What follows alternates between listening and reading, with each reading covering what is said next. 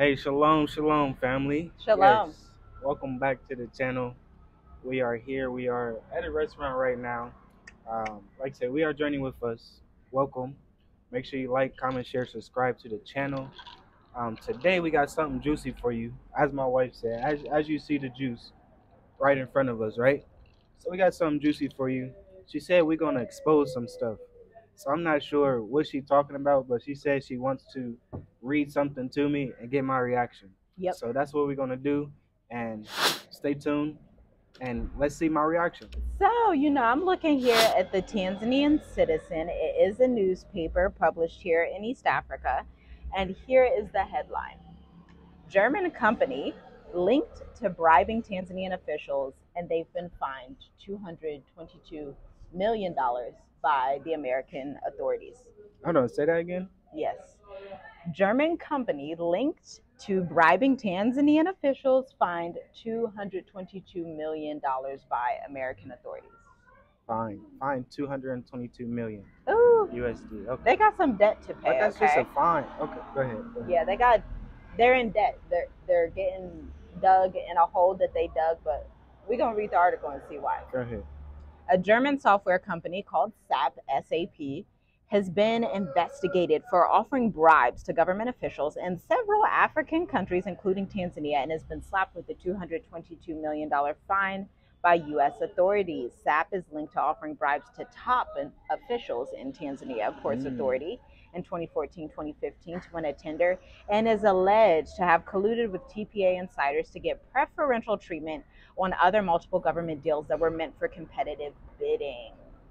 SAP will pay $222 million to the U.S. Securities and Exchange Commission after its violation of the U.S. Foreign Corruption Practices Act, arising out of bribery deals in Tanzania, Kenya, South Africa, Ghana, Malawi, Azerbaijan, and Indonesia. Wow. In a statement, SAP said that it separated from all responsible parties more than 5 years ago and has enhanced its global compliance program related to internal controls. However, a research on 23rd Century Security website shows the company still lists itself as a provider of SAP ERP and maintains a local office in Dar es Salaam. Also, a search on the Business Registration and Licenses Authority umbrella here in Tanzania confirms TTCS is a limited company in Tanzania with a local address.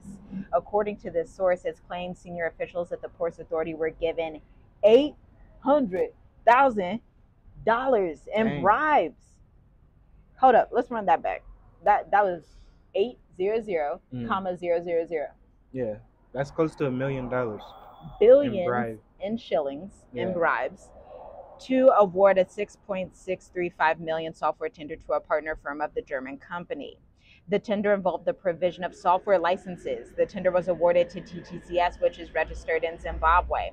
It's claimed that the officials received the bribes in 2 installments of $100,000 and $700,000 paid in cash, delivered in suitcases. Wow. This is the German This is like mafia. some mafia stuff. Yeah. The German mafia.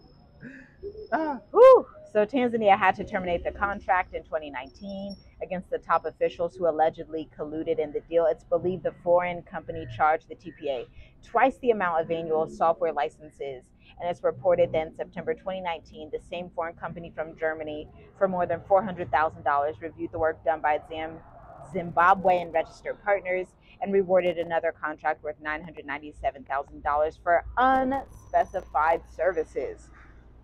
So, the control and auditor has exposed them. It is unknown whether Tanzania or any other African countries linked in this saga will get a cut of the $22 million compensation. This is what happens when you scheme with German Nazi alien demons. And there's no better word to describe it, because this is literally who these people are.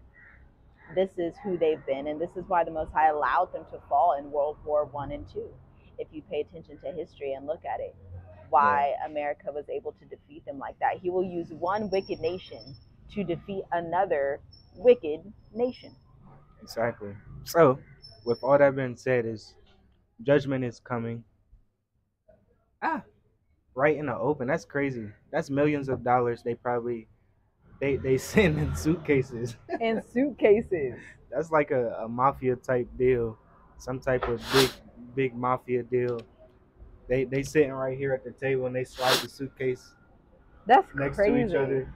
The Ah. German mafia. We are really living in the last days. We are really seeing everything happening for a reason.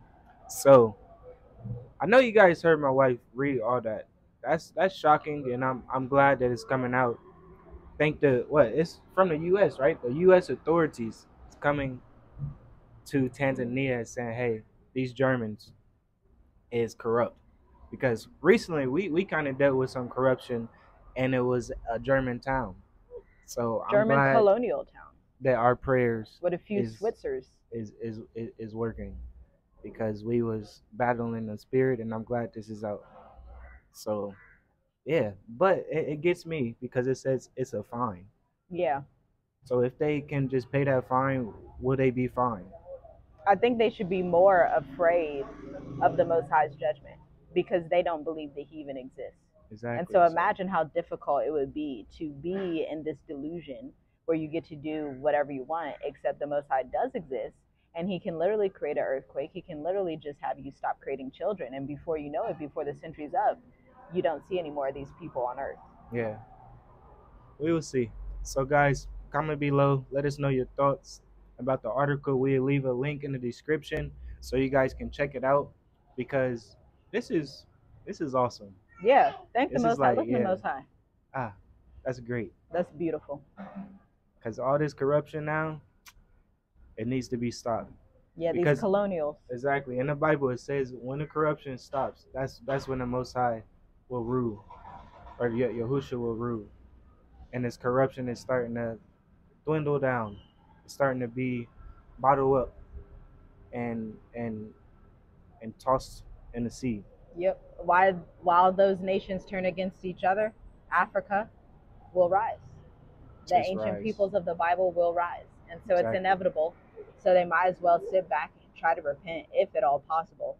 If not, I don't know what to tell you. Time's up. Time is up. Time is up. That's what we can say. Time is up.